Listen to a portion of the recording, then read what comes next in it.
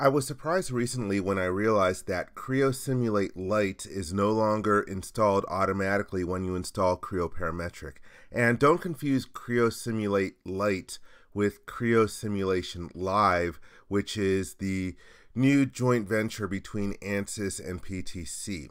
Creo Simulate Lite is the next generation of Mechanica, and Creo Simulate Lite gives you that geometric element analysis capability built right into Creo Parametric.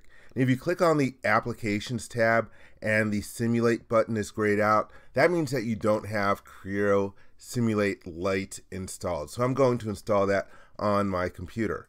So first I'm going to exit out of Creo Parametric, and I'm in Creo Parametric 3.0. One thing I want to mention is that if you go to the support site, you can download the latest build code of Creo Parametric. And I'm going to take advantage of updating my installation to M180 to install Creo Simulate Lite at the same time. And also from PTC's support site, you can view the product calendar to see when the next build codes are going to be installed. So I've actually already downloaded the latest build code of Creo Parametric 3.0 and unzipped it. And so now I'm going to navigate to that folder. And you're going to find the setup.exe file. And I highly recommend that rather than just double clicking on it, right click on it and choose Run as Administrator. I've noticed with helping other people that sometimes if you just try to run it as your regular user, sometimes you might have difficulty installing it. And so I'm going to upgrade existing software and then click the Next button. You're going to accept the license agreement and check the box to say that you're agreeing with the export agreement. Then click the Next button, and I've got my license set up in here. And when I'm doing this install, make sure that Creo Simulate is checked in here. Probably you can go with the rest of the other options. You'll notice that when the Creo Simulate is going to be installed, it's going to be installed as a new application. And at this point, all I have to do is click the Install button, and it's going to progress.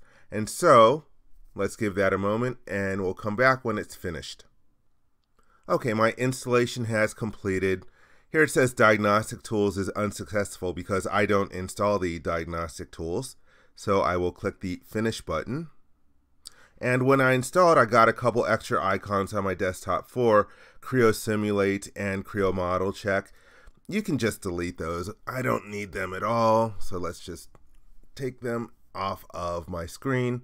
And also what I like to do is go to my icon for the version that I just updated and go to Properties. And when you update the install, it's going to change the start-in directory to the Documents folder. And I want to make sure that it points back to my default working directory, which for me is C/Creo.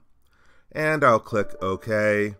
Yeah, I have administrator rights. Okay, so now I will launch Creo Parametric 3.0.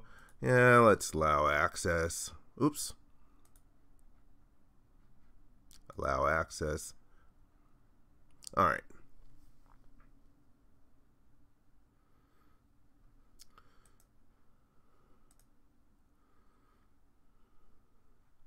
Okay. Now I'm going to start working. Let's close the Resource Center and let's open up the file that I had opened before.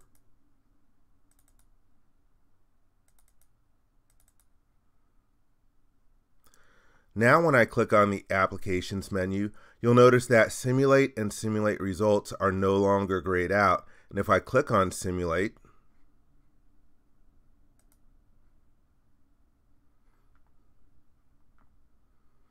oh, it gave me that error message, but let's just choose Creo Simulate Lite, click the OK button, and I get the process guide which indicates that I am indeed in Creo Simulate. And so that shows you how to update your Creo Parametric and install Creo Simulate at the same time. I hope you liked this video. If you do, please give it a thumbs up and also click the subscribe button to be informed when new videos are uploaded. Thank you very much.